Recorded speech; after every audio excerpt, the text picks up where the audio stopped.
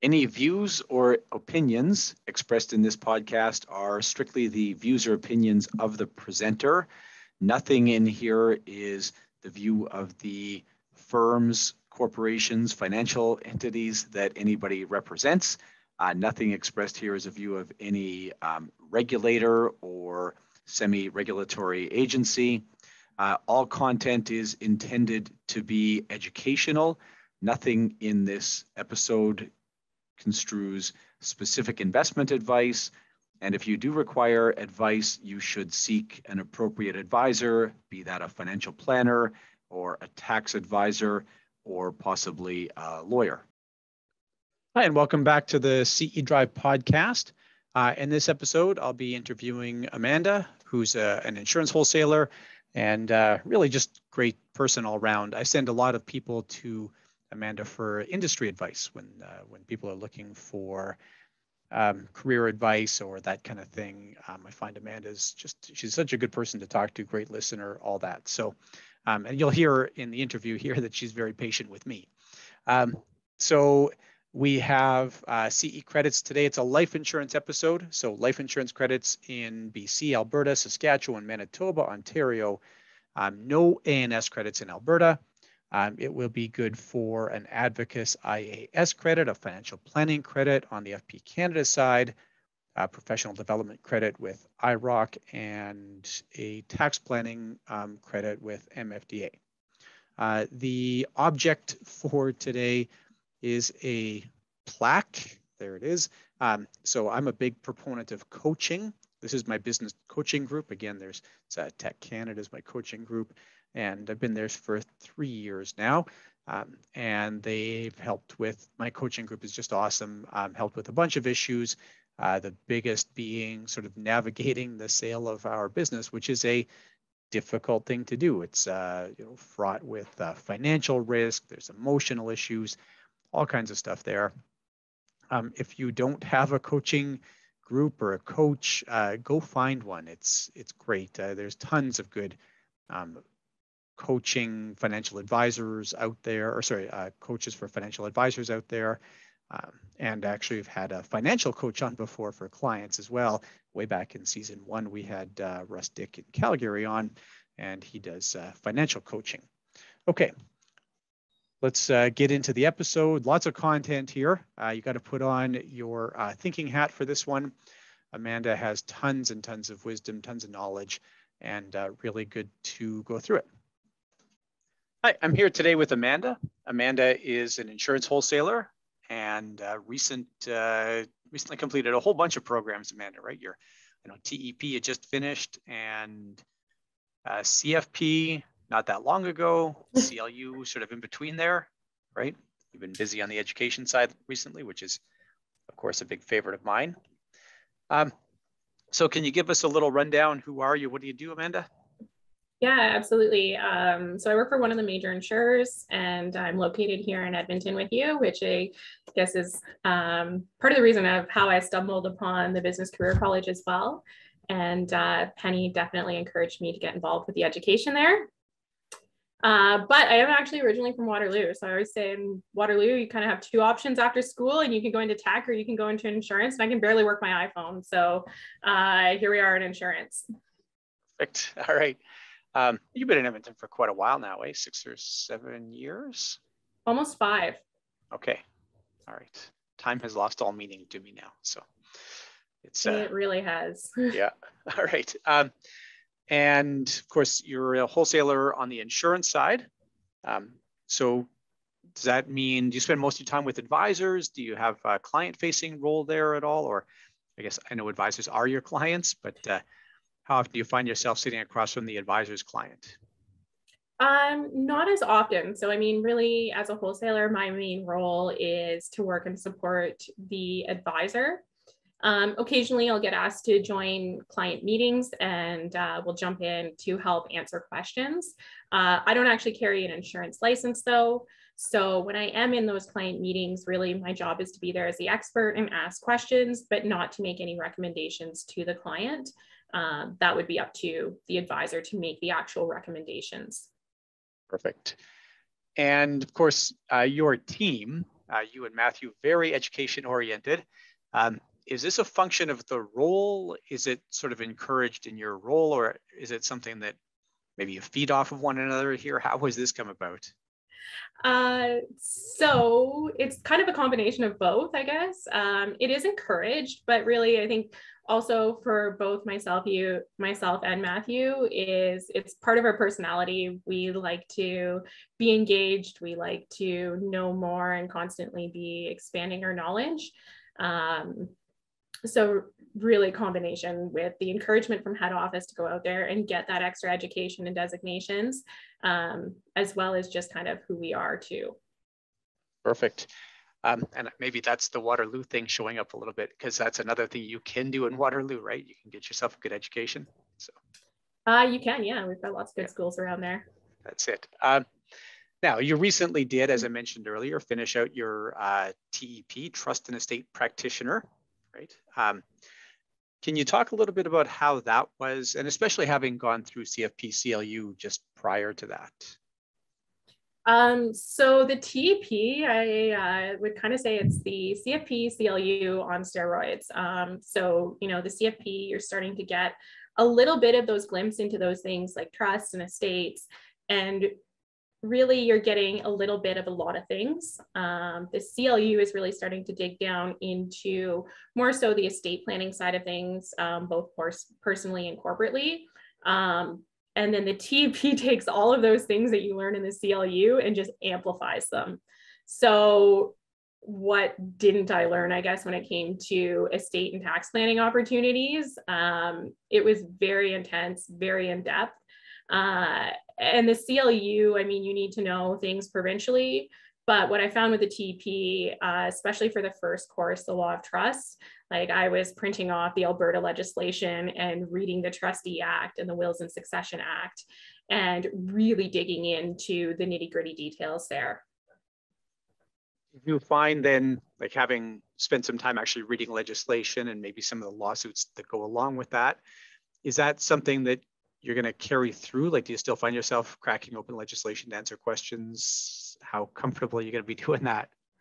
Well, I did happen to have a great teacher for the CFP who highly recommended this book, which is the Wealth Planning Strategies for Canadians. And I had dug into that before I did the CLU and actually read it for some exam prep. And having the chapters at the back of I guess each topic there, where it does dig into some of the provincially specific items. Well, as you can see, I have it within arm's reach. So it does stay within arm's reach of me at all times, and getting into those things. Also, sometimes you get into banter with coworkers or a topic or question comes up when I'm talking to advisors, and I will start digging into the legislation now and be like, well, wait, hold on. What act do I need to go to?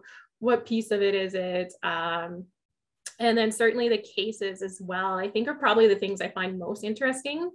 And I mean, even years ago, one of the great things our tax and estate planning team does is publish what they call As a Matter of Law. And this is where they give kind of like a one-page synopsis of a case and the outcome. And those were always my favorite publications that came out to read and just see some of the kind of craziness that goes on out there. Makes a ton of sense. And that book was Wealth Planning Strategies for Canadians, 2020, whatever year you have in front of you there. Yeah.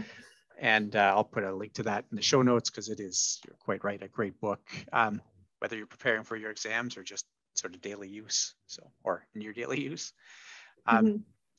Now, the sort of credibility side here, how important was this in pursuing, I think CFP is kind of the expectation for a lot of wholesalers, but do you find now with like TEP is pretty intense, and do you find that this makes people sit back a little bit? Maybe they've got a little more time for what Amanda has to say, or does it matter? Do you find that that was also like always kind of the case, and the folks that dealt with you just continue to deal with you, or does it matter carrying something like that? I think it does. I was very open about my education journey. And one of the great things about doing the CFP for you was I was able to actually match up with some other people that were in the city that were doing it. And so we partnered together and studied together a lot during the CFP process. And just as a result, people knew that I was doing it. I was very open about talking about it in presentations and meetings. And then as it continued to the CLU and TEP, and I do get a lot of people calling me, asking me for advice on how should they pursue their CFP? What about the CLU? Did I find it valuable? And now certainly working with the TEP as well, I do find I'm getting more in depth and more complex questions. Sometimes, you know, you get into that level of what, I guess, that line in the sand of where can you give advice and where can't you give advice. But I think it does increase the credibility, and certainly then just trying to relate that back to insurance sales and why does this matter? I just kind of rolled through the entire education process with, I guess, that at the back of my brain too. Okay. It is an interesting thing, like I think going through all that work and then, you know, where are you going to end up as far as that goes? Now, I have a couple follow-on comments about specifically going through CFP here. So I occasionally run into it where a student says, well, I don't really want to tell everybody just in case I fail an exam or something like that. Do you have a response to that, Amanda? I think these things make us human. And I mean, I get it. I get that fear. I certainly had it myself. And I mean, there was a lot of dread and I think a lot of pressure to perform going into the exams to make sure I did pass. So I didn't have to kind of tell everybody. But when I was going through my TEP, I failed my first law exam. And I mean, I'll tell you, the textbook was like inches thick, and reading the legislation, and actually the legislation was easier to read than the textbook. So just to give you an idea where it was, but I was kind of open and vulnerable with the people that knew that I was writing it and told them I wasn't successful at that first try. But I think it just gives you more of a human aspect to it, right? And actually something really good came out of that because I didn't pass and I was able to learn some of the resources that STEP had in place that weren't advertised very well at the time. And it got me in touch with the branch here in Edmonton and got me connected with what they had as a mentor program.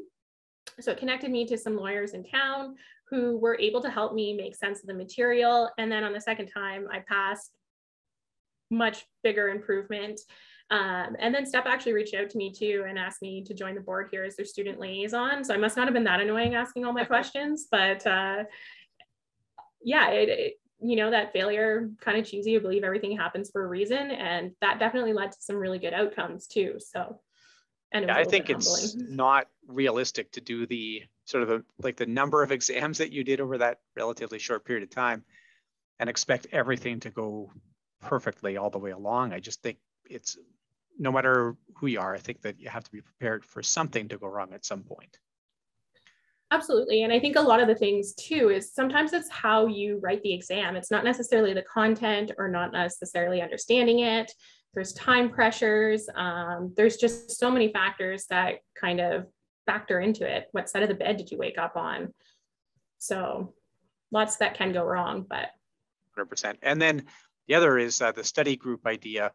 And I've started to formalize this a lot more, actually. You know, I hear from folks like you, or there's a listener, Melanie, out there will know that she's been influential in this, where we've tried to put together a better process for people to get paired up with study partners. Because it's nice if it happens by accident, but it'd be better if it was all by design. So that's good. Thanks. Yeah, I mean, I was lucky because I could recognize the names on the call and it was easy enough for me to reach out to them. But actually, when we were doing the exam prep for the final CFP, I think it was the final CFP, might have been the first one, but I had people private message me on Zoom and we ended up forming some study groups through there too. So it was a good way to, you know, work together and bring different areas of expertise into it. Perfect. Now, going through TEP, of course, you come from a strong insurance background where most of the folks going through that course would come from a strong legal or tax background. What did you let's say, bring to the table then from that insurance background? Does it influence how you studied, or did it influence your coursework? What showed up there? So I went into it, I guess, with a good base understanding of some of the strategies that we're getting out of it, like, estate freezes, and obviously having heard a lot of the presentations, again, that our tax and estate planning team that would put together, or places like Advocates would have meetings on, as well as I did have that good base level of knowledge going into it. As well, we have a ton of resources that ended up being really beneficial, and that I often send out to our study groups, whether they were recorded CE presentations or a lot of our white papers that we have online as well. Again, when it comes to like dispositions or estate freezes and tax planning topics, legal matters, I was at least able to connect in that way. This seems like a good opportunity to mention the disclaimer that, of course, you're here today as yourself and not representing any given firm. That's true. Yes, these are all my own opinions and not necessarily those of the company that I work for. Perfect. Now, I know that you, because of the sort of work you do, the wholesaler on the insurance side, you're exposed a fair bit to leveraged insurance concepts. Yes. Whether or not people are selling them, I think it's an area that there's a lot of questions about. So can you take us through maybe the kinds of questions you get from agents out there about leveraged insurance products? Maybe that's a good starting point for this. For sure. So I think the leveraged insurance product can be a really great strategy to show some of the flexibility that maybe changes that conversation from this is premium, this is a cost, and some of those negative connotations around insurance, to this is really going to benefit your estate. This is more of an investment. And here's the flexibility and the way to be able to access that cash during your lifetime if you need as well. So when we start getting into those questions, a lot of it does come based on the illustrations and looking at those, helping design the product, connecting the dots and showing how, how does this work at this percentage versus this percentage, and kind of that high level overview, not getting into as much as the nitty-gritty details when it comes to the tax planning. But again, there's lots of resources that we can connect with when it does get into that. How much does the agent have to know? I mean, it is more complex, right? So yeah. I think it is something that, if you're in your first year on the job, it's going to be really hard to go out there and to be able to position a leveraged insurance concept. I know when I was learning insurance and coming onto this team to begin with, I was able to learn the products, but then the piece that took a long time to learn, or a while to learn, was, okay, I understand how this works with term insurance, and I understand how this works with whole life insurance, and how this works with living benefits, but like, when would I use each one of these? And that's the piece that I found took a lot longer to learn. So when you start getting into something like leveraged insurance, where you're asking for large premiums, and there's often, especially in the corporate market anyways, some of those more bigger tax complexities behind it and legal complexities behind it. Certainly I understand that, it's not something that's going to happen on day one. Does the agent have to be able to explain it in full to the client's accountant and maybe lawyer? Does some of that fall back to you? Do the lawyers and accountants figure it out?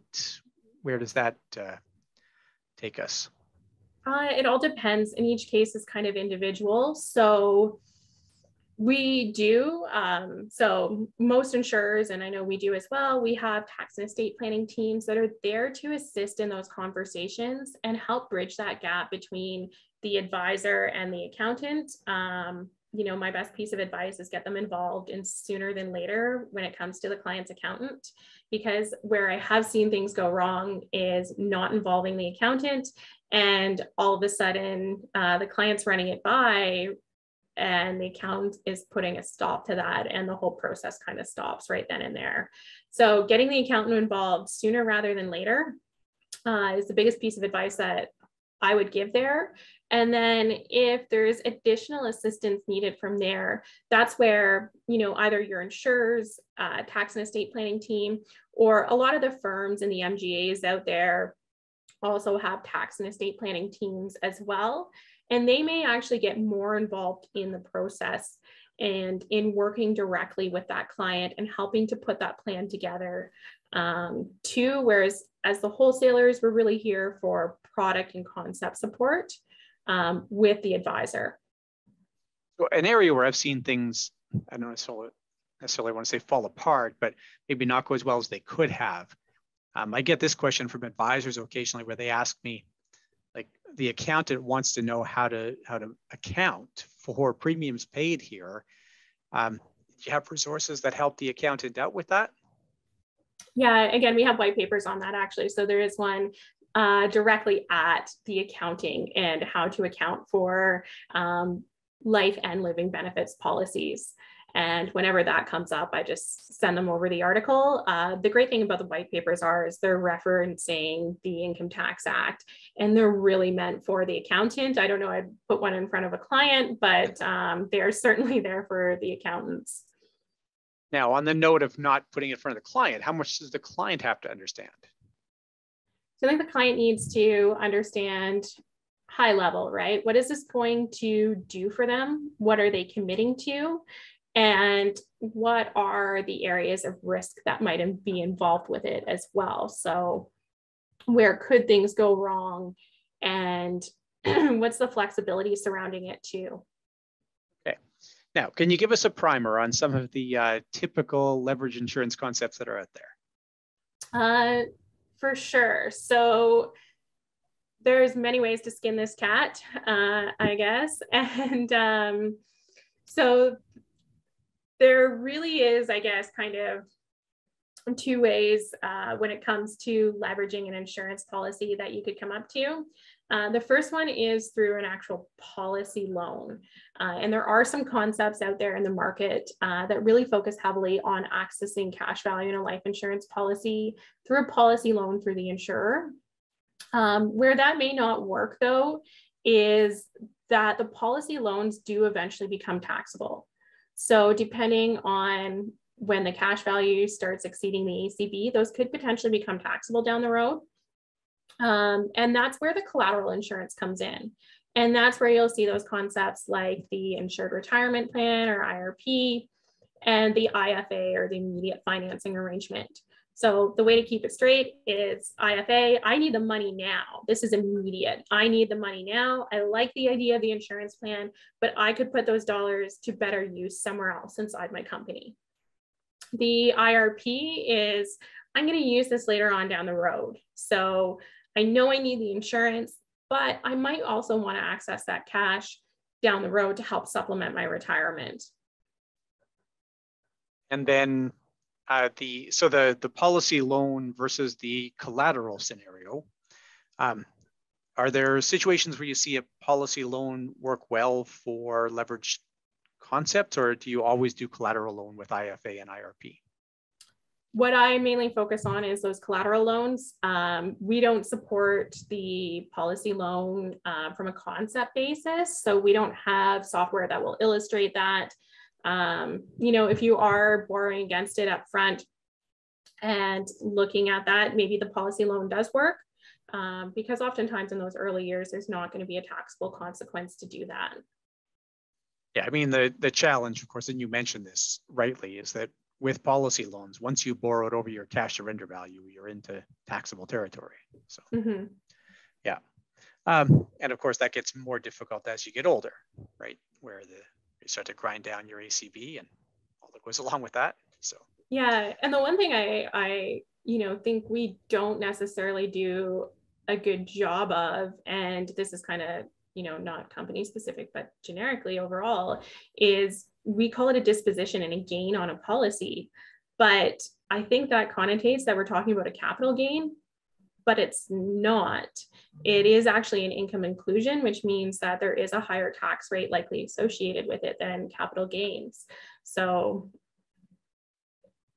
I do find that is one thing that can sometimes be confused out there. It's a fair point, right? That taxable policy gain is not the same as capital gain. And I do see that confused all the time. And a notable area where I see confusion with that I think overlaps with your comment, Amanda, is where people assume that they can move a policy into the corporation using Section 85, right? That they think, because of course you can use Section 85 to move capital property into your corporation on a fairly tax efficient basis, but that treatment's not available for life insurance. So. Yeah, definitely. And I mean, we've got some really good resources when it comes to transfers of life insurance policies. Yes. It is a very complicated subject to get into. And one thing there too that I see as well is maybe not necessarily, we might not consider what the value is to be the same as what CRA considers is the value of a policy. And that's where they get into some bigger complexities of, you know, how old is the policy? What is the client's health? Could they go out and repurchase that for the same rate? And those are things that contribute into the value that CRA wants. And those are independent valuations that need to be done by an actuarial firm. Your insurance companies will not give you that valuation. So it is expensive to get those done. And in fact, probably next week, so Wednesday, so this will go live sometime in May, if I'm not mistaken, but I have Fraser Lang from GBL on talking about this very issue. So. Oh, awesome. Yeah, I know. I love it. You and I think that, but not everybody's going to think that. So yeah. Interesting. Yeah, I know. So circling back to leverage, I don't want to catch you off guard here with insurance transfers because, of course, we're really sitting here talking about leverage insurance. Now, what about personally? Can you talk about a personal insured retirement at all? Is this something that you get involved with? Do you see much of this being done? Probably to a lesser degree than the corporate borrowing, but it is something that's out there, and it's a great way to help supplement retirement income. Where I like to see it is when a client has already maxed out some of their tax efficient savings already, right? So they've got some RSP built up or they've got some TFSAs built up. I don't think this is a replacement to RSPs or TFSAs, but I think this is a nice complement when we're running into those high income earners where they will have a lot of registered savings that could be affecting, you know, their OAS eligibility and everything down the road. Something I picked up from the CFP. That's true. Yeah, you can't get away from it. And I think you're right, though, to say a supplement to your retirement income. I think it can work out really well there. I don't know if you have a thought about this, but me personally, I'm not a big fan of it where I see it as the entire retirement planning concept. No, and when you get into that too, I mean, you need to look at the liquidity in the early years. Regardless of how you structure the policy, the insurance does come at a cost. And that cost is going to be greater than any fee that you're going to pay on an investment. So there is going to be liquidity in the first few years of the policy where you're going to be underwater on the amount of premiums going in. Versus your cash value. And I mean, maybe we can hit that crossover point a lot earlier today than we could have a few years ago because of the change in products and the flexibility with funding and overfunding it. But you still don't have that same liquidity that you would with traditional investments. That's it. Now, on that note, maybe not for personal, but corporately, what goes wrong here? What do you see as risks for the business owner who's going to use an an insurance leverage concept? Well, one of the things you mentioned on earlier too, and where we kind of steered away from again, is the transfers. So making sure the ownership is set up correctly from day one is certainly good. You know, if you've got it set in your opco right now, and that needs to get transferred later on down the road, that could be some big taxable implications there. So getting that ownership set up from day one is good.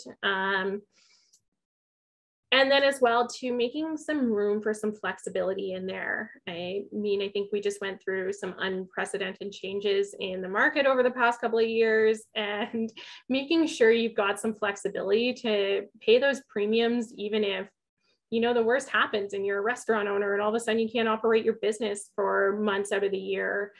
And you need to be able to get some flexibility in those premium payments. What does that flexibility look like? Is that overfund the policy and have cash value there to pay premiums, or, you know, how much allowance can you give somebody? Like, can somebody get a little break on paying premiums? What are you going to do there? Yeah, so any permanent policy where we are overfunding, there's going to be cash value there. Whole life is going to have cash value regardless. But oftentimes when we're building these quotes, one way to build better cash value as well is to overfund it. So we will see a lot of overfunding as well. One of the things that started happening just in the past few years as well is that term riders will often increase the MTAR line of an insurance policy too. So certain carriers out there doing it in different ways, but that's certainly one thing that helps to give flexibility where, you know, maybe you're paying $50,000 a year into this, but really only 10,000 of that is required each and every year. The rest of it is all open and flexible. And of course, MTAR, the maximum tax actuarial reserve, has gotten to be a bigger concern since the 2016-17 changes, right? Which kind of pared back your MTAR room and gave maybe a level playing field around MTAR, although you rightly say we still see some manipulation there. I don't think it is manipulation. But what happened back in 2016, and I think, you know, we kind of thought the world was ending when we saw this from an insurance standpoint as these rules were coming into play. But where it kind of changed was in the later funding. So if you were funding your policy, you know, fairly heavily upfront, it didn't really impact it all that much. Where it really is affecting it is if you've never overfunded your policy and all of a sudden 20 years later, you want to do a big dump into your policy. That's where those big impacts happened. And of course, actually, you get a little bit more room in the first 8 years under the new rules than you did in the old rules, right? So, yeah, sorry, I didn't mean manipulation in maybe a negative sense there, but, you know, using the term insurance, I don't know that that was the intent of the legislation, that term insurance was going to create MTAR room, but. Well, it does on UL and it always has. Yeah, I think the difference there is on UL, if that term rider drops off, you know, if you have $1 million of term, $1 million of UL, after that term rider drops off, you're left with $1 million of insurance, and that MTAR room is going to be based on that. Yeah. With whole life, because you're buying paid up additions and paid up insurance as it is, or deposit option insurance with the overfunding, that is actually increasing the actual amount of insurance on the policy. So there's a lesser impact to that MTAR room when the term insurance rider drops off. Now, since we're on this subject of MTAR, since we've gone down this path, I see some folks talk about sort of making a negative ACB. Is this a concept? I don't want to take you down a path you're not comfortable with here, but is this idea of sort of negative ACP, or, you know, as you get older, grinding down ACB and creating some room there? Is this something you work with at all? Not really. No, actually, I actually had my first question about a negative ACB just this month. It was the first time I had seen it. And I'm not sure what the strategy would be behind the negative ACB, because it sounded like it didn't impact anything. So I can do this if you want here, right? We'll see what happens. Yeah, let's see. Okay. So basically, this ties back to the 2017 changes, because now if you're rated, right, your net cost of pure insurance is actually affected by your rating, right? It used to be everybody had the same net cost of pure insurance across the board. So the ACB calculation for a given year is premiums paid minus net cost of pure insurance, right? If it's a whole life policy, dividends as well, right? But essentially premiums paid minus NCPI is your change to your ACB in a year, right? Okay. So if you're 50 years old, your premiums paid are going to be more than your NCPI for a typical 50-year-old. But when you're 80, your premiums paid are going to be less than your NCPI, unless it's a YRT policy, right? But in like in any other structure, in any level cost of insurance structure, your premiums paid then exceed your, sorry, let me get that right. Your NCPI is going to exceed your premiums paid. Mm-hmm. So effectively, you're reducing the adjusted cost basis of the policy every year, isn't just for living. So now you get into the situation where the ACB comes down. Now the ACB cannot actually be less than 0. So negative ACB is a little bit of a misnomer. Okay, now I get it. I was like, yeah. But when you calculate the actual ability to overfund the policy, to put extra dollars into the policy, you're going to look retroactively at all the years of premiums paid for that policy. Mm-hmm. So if you've got an 80-year-old, you would look at, okay, 80, we had a 0 ACB, but the NCPI was more than the premiums paid, so it was a negative contribution to the ACB calculation. At 79, it was a negative contribution to the ACB calculation. At 78, it was a negative contribution to the ACB calculation. So now you actually have a bunch of room available in the policy to dump, if you have surplus cash in the corporation, to dump that surplus cash in and stay on side for your MTAR test. Interesting. Okay, I understand where you're getting at now.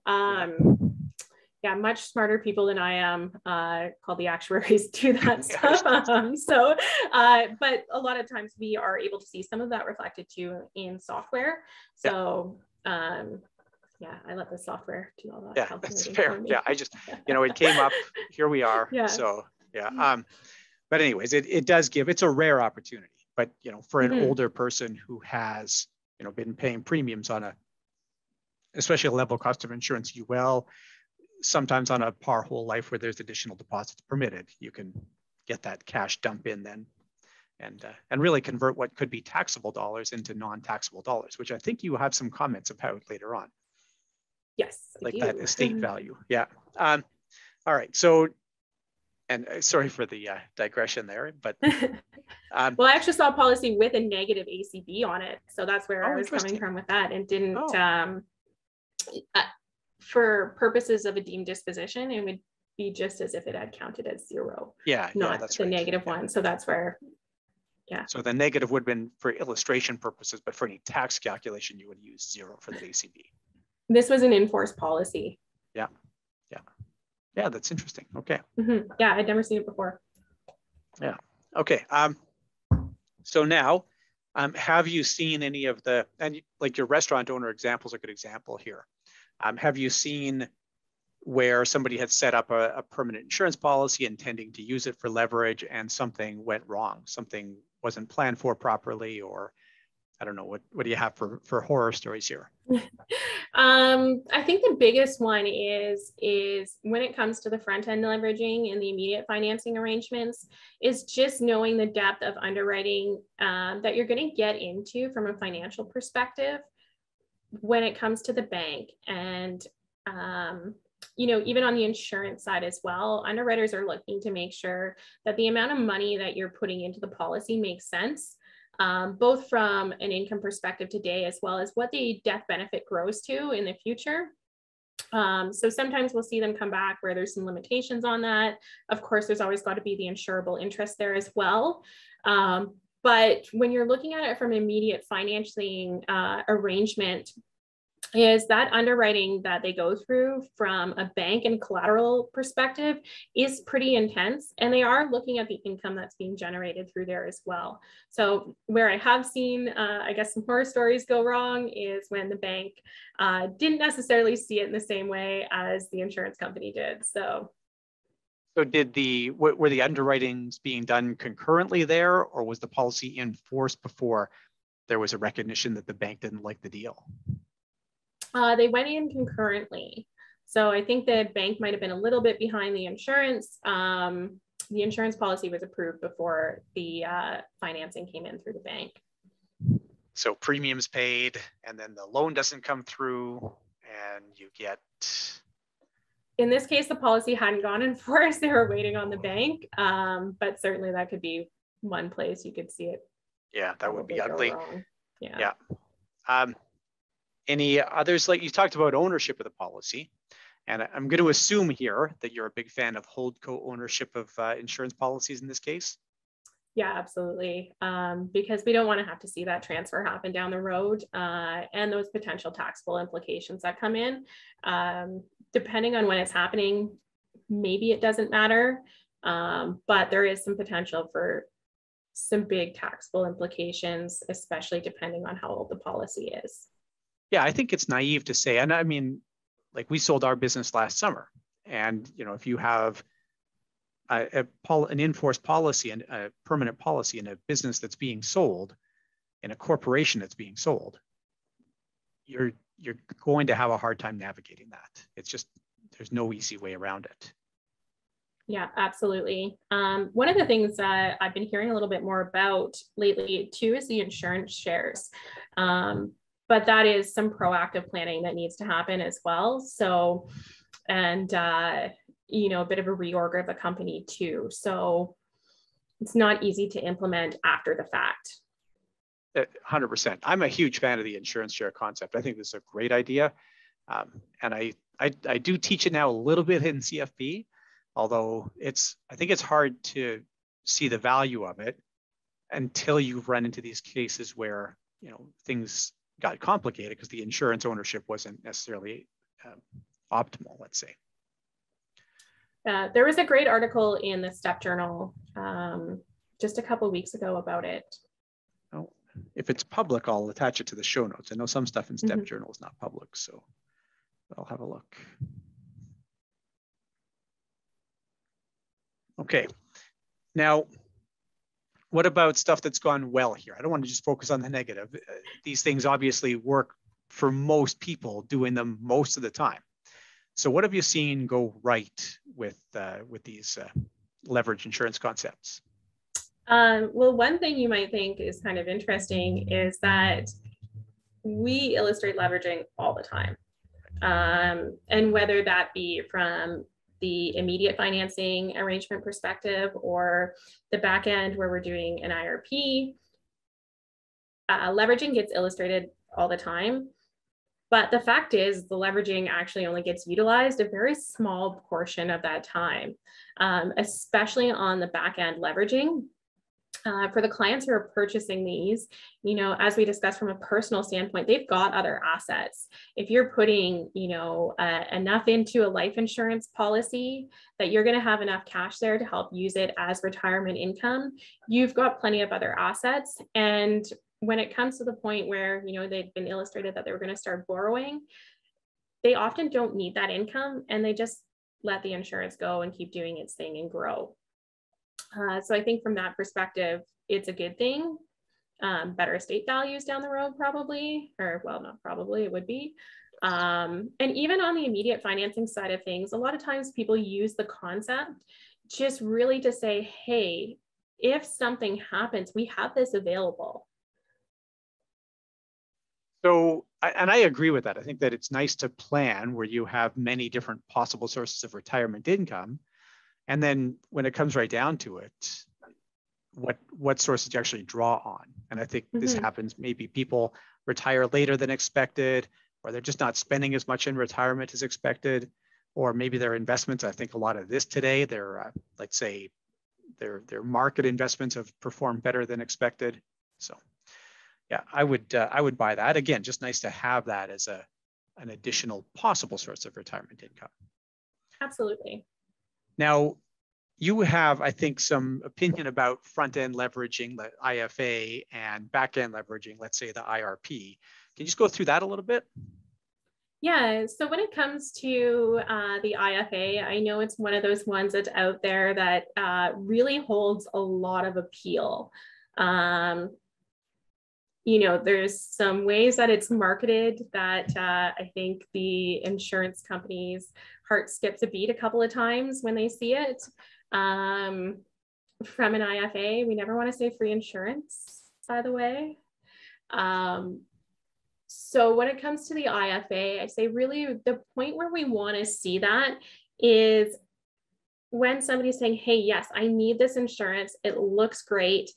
But if I took that, let's say $100,000 and invested that into XYZ inside my company, I would be able to do more with that. And that's where the IFA comes into play. It's not something that's out there for, kind of your everyday client. It really is for people who have really high cash flow, big needs for insurance. Generally you'll see what's out there is the minimum is $50,000 a year. The other thing they need to be aware of too is they need to service that interest. And that interest has to be serviced. There may be an opportunity to take an additional loan at the end of the year. But then those loans start getting pretty out of control as well down the road. And there may not be enough income there to really help with the interest deductibility as well. That is part of the strategy. I think the key there is those loans, often you're going to see hundreds of thousands of dollars of interest, and you have to be making enough money to make that much deduction make sense. Absolutely. Yeah. And the tax rate that you're illustrating it at too is important, right? So when you're illustrating an immediate financing arrangement and you're looking at that interest deductibility, it is based on, if you put in passive income rates, it has to be taxed at that rate. So there is definitely some complications we get into down the road there. Yeah, I mean, again, that's a benefit to doing everything in the holdco, right? Because you're typically just working in one set of tax rates then, instead of mixing active and passive income, and then your deductions get really messy, right?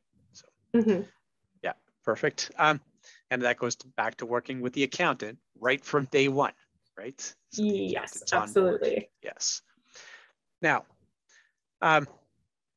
what about now I know you said like you prefer the back end, right? The IRP. But if you're going to do IFA, do you have thoughts about whether we do personal borrowing or corporate borrowing? Any opinion there?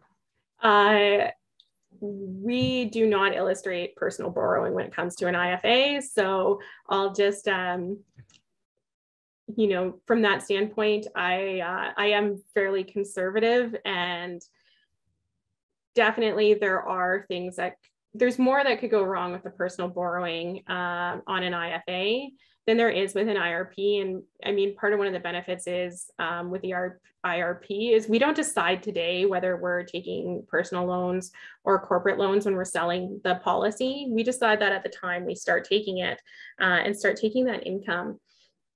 But with an IFA, there's just way more that could go wrong, especially where we're going to see interest rates start rising, potential uncertainty in the economy, the Galini case too, maybe there's, a bigger benefit conferred there. There's just more that could go wrong there. So we don't actually promote that from an insurer side or support that. Can you give us a 30-second primer on the Galini case? Is possible? I don't know. Is that even possible with Galini?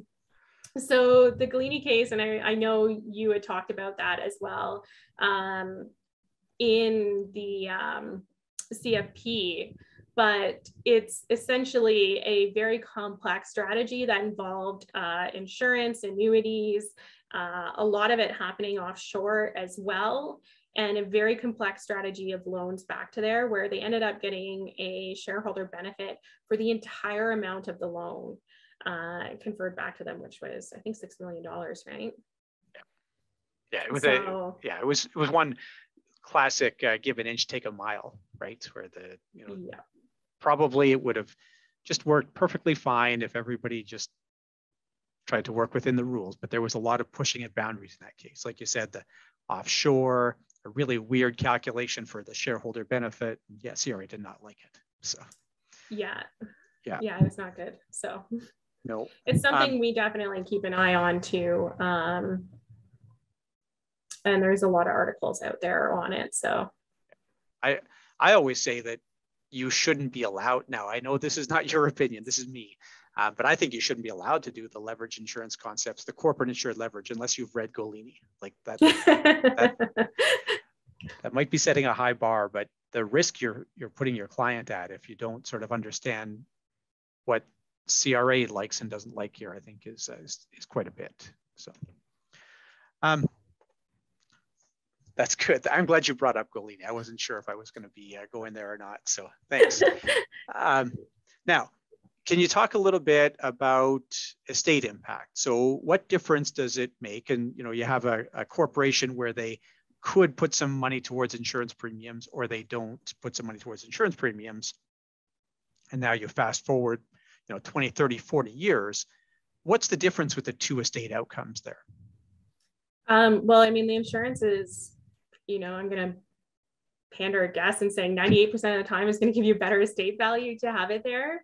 I mean, where it might not is if you've got some heavily rated cases. But the great thing is, I mean, most insurers are going to have some concepts where they're able to show you that. And the way I like to walk, a new advisor, somebody who hasn't really worked with corporate insurance, especially in that permanent market before, through kind of that first sale or through, how does this work and how does this benefit, is actually taking them through the product quote, which is going to be the what. So this is going to show you the numbers, show you what you could get out of it. And then there's a concept that's going to show what happens to the estate as well, taking into consideration the net estate value, because the insurance is going to show you, okay, here's what I get, here's what I put in, here's what I get. The kind of next question is, yeah, but what if I put that money into an investment? And that's where the estate concept is going to come in and show you the difference between what you would have with the insurance at the end of the day, what you would have with an investment at the end of the day. And often there's, easy enough to run some different comparisons there and, choose different types of investments, plug in the client's tax rates. And then the leveraging comes in then when we're showing them, okay, and here's the flexibility that we could take it either to help supplement our retirement income, or if we need it upfront, it's there. And I think a big part of that is if you do investments, that increases the share value. So you have, larger share value, which means larger capital gain at death, right? Potentially, yes. Potentially. Whereas yes. If you do insurance, if I take that money and put it into a UL policy, I'm still getting some value out of it, but it won't have the same effect on the value of the shares. And then you're going to have the death benefit paid, which doesn't increase the value of your shares, which doesn't create such a large capital gain at death. I think that's... Yeah, and cash value still may increase the value of your shares at death. There are a couple of things that come into play that would determine whether or not it does.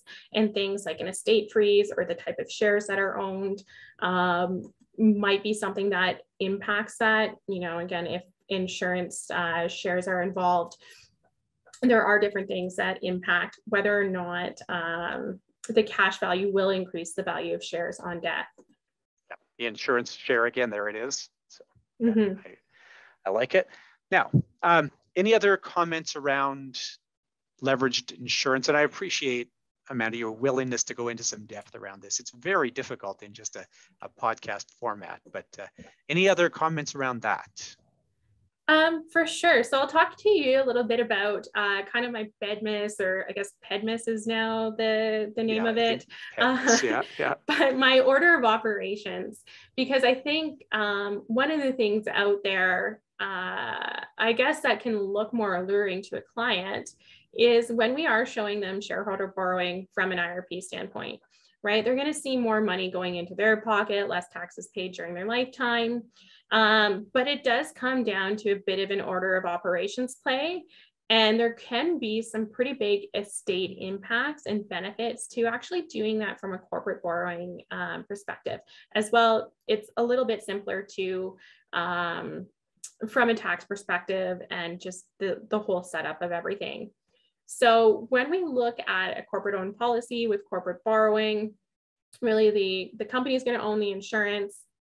The loan is going to be taken out by the corporation. That money goes into the corporation, and then they're going to pay their shareholder however they paid them the day before, probably via a dividend. But where things really change, and because they're paying that dividend, they're paying the tax on it, and that amount going into the shareholder's pocket is going to be less. But where it really changes is how the transaction happens at death. So when we look at shareholder borrowing, a little bit different to begin with, we're going to see, again, that insurance policy owned by the corporation, but personally, I'm going to go to the bank and apply for the loan. and secure my corporate policy against it.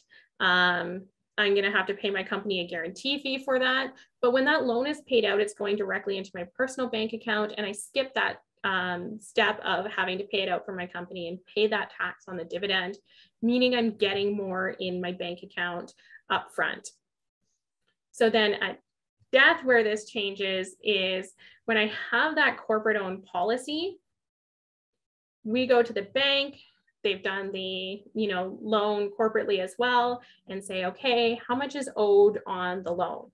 Okay, Mr. Bank, here's your amount. Here, company, is your amount. And by the way, the CDA still remains fully intact. So if we've got a $6 million policy, our loan is $4 million, the remainder is $2 million, the bank gets their 4, the company gets their 2, but that CDA is still $6 million. So if there are other assets in the company, it gives them the ability to pay those out potentially via the CDA and in a more tax efficient manner. With shareholder borrowing, in order to make sure there's no shareholder benefit conferred, that order of operations has to act a little bit different at death. And that $6 million is going to pay into the company, and they're going to need to use the CDA to get that $4 million out to pay for the loan. And so they don't have the benefit of having that excess CDA available for them. Maybe it matters, maybe it doesn't, depending on what the assets are inside of the company. And the other thing that changes a little bit too, which we touched on earlier, was the cash surrender value and it adding to the value of the shares. Typically, we see the leveraging done on whole life policies, partially too because of the amount that you can borrow against being higher than a UL policy. But those are going to have high cash values at death, especially if a client's dying somewhere around life expectancy. And with a corporate-owned policy, the cash value will be partially offset by the amount of the loan. And you're going to see, probably a small difference there between the cash value and the loan. So there's just a small amount being added to the value of the shares. With the shareholder borrowing, that loan isn't held inside the company, so it's not a liability there to offset it. So there could be additional taxes and an increase to the value of those shares that they're seeing inside the company. Again, that all depends on what kind of planning has been done already, and it may or may not matter, but the value that you can get out of your estate with corporate borrowing is going to be much greater than what you can get out with shareholder borrowing. Yeah, that's good. I like that summary. That's a nice breakdown. I think it's the kind of thing, it's a good explanation. And then I assume you would have illustrations to accompany that. You sent me a couple of illustrations in advance of our conversation here. So I actually think our illustrations don't do a good job of showing that. And they don't do a good job of pointing that out, actually. So really, when you're looking at like the kind of fine pages and the summaries, is they're not showing that excess CDA that's available and kind of that order of operations at death. So that's something you need to know behind the scenes when you're looking at it. And, which one's better? Well, depends. Do you need more money during your lifetime, or do you want more to your estate? Corporate borrowing is going to give you greater estate values, but it's at the detriment of the income while you're alive. And shareholder borrowing is going to give you more money while you're alive, but to the detriment of your estate. Good trade-off presentation there. I think that's good. Mm-hmm. And, I don't think that it's fair to pick on one company's illustrations here. I think that pretty much any illustration I've ever seen had to come with a really good explanation. Yeah, I mean, if you read all the pages at the front and all like the little warnings, those will give you that. But I just think on the actual illustration itself, when you start digging into the numbers, it doesn't necessarily get into those details. That's good. Now, can I, do you have any other thoughts around leverage insurance strategies at all? That was good. I think that was a good summary, but anything else that I should have asked you about or that you wanted to share? I think that's it. I mean, there's kind of the different ways you can do it. The good part about IRPs, you don't need to make the decision today. And even with IFAs, again, it's a great way to show the flexibility if you have somebody who might be interested but isn't sure they want to fully commit to those premiums right now, but that cash flow will be there to pay for the premiums. Now, my last question for you here. So I get a lot of questions like from former students, that kind of thing, even sometimes from people I've never met before, where I think like that's a question that you really should be asking the client's accountant, right? And sometimes I'll come back with that. I'll say, well, has the client talked to their accountant? And for a variety of reasons, no, but whatever. I try to rectify that. What kind of questions do you get, or how far do you feel like you can go in answering questions versus you having to say, okay, like I know you're a good client, but that's a question that really should go to tax lawyer or should go to the client's accountant? Or how do you kind of massage that? So I'm able to give you generic advice on how things work. And I mean, maybe not advice either, but I'm able to give you generic information on how these things work. I do use a lot of the white papers very often to make sure that anything that I'm saying is being backed up by those. But when it comes to specific situations, that's where the client needs to involve their accountant, because exactly why we don't show, that bump in CDA potentially that's there is we don't know what planning the client has done. And that's where they need to consult their team of professionals and their legal team and their accounting team to see how this applies to themselves. Because we just don't know what planning has been done and we can't give out that legal or accounting advice. Perfect. Okay. You've been great, Amanda. Really appreciate your willingness to go into some pretty hardcore depth here to really nerd out on some insurance and tax planning issues. Any last minute comments for us? I think if you're interested in learning more about it, make sure you're engaging with those who are out there to help you, whether it's your wholesalers or your firms. Just reach out and attend as many sessions, I guess, as possible. Keep on learning. There's lots of material out there to kind of do that research and listen to those tracks. And sometimes you need to listen to it over and over again a few times to really get that understanding of it. And of course, make sure you do your CFP and CLU with Jason because he's the best. That's not why I brought you on, but I appreciate it, Amanda. I do think there'll be a couple of people who listen to this episode at least a couple times because there's concepts here worth understanding. And I don't hear that very often. Your sort of trade-off around personal borrowing versus corporate borrowing, and then how it impacts estate values. But I thought that was really, really well thought through. Thanks. Yeah, excellent. Excellent. Yeah. And I mean, asterisks depends on what the kind of planning the client's already done. Ask their accountant, get them involved as early as possible. When it does come time to make that decision too, make sure you are talking with the accountant because they'll be the ones that'll be able to give the best insight on it too. And, is there a problem with the guarantee fee and what is reasonable and where do things stand at with the Galini case? But make sure you're involving the client's accountant to give them the best advice that's possible as to how to go about that and take those loans. That's great. Okay, thanks so much, Amanda. Let's have a wonderful day. And I know you and I'll be in touch regularly. Thanks. All right, thanks so much. Okay, lots of technical stuff. I would encourage you to have a look at the show notes for this episode. There's lots of good supplemental resources in the show notes. Okay, the number for today's episode is 7. The number is 7.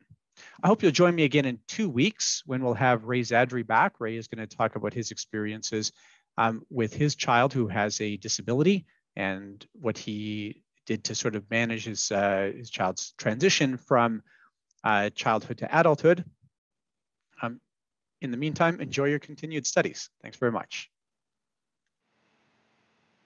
Thanks for watching. Use the link in the description down below to join our CE program.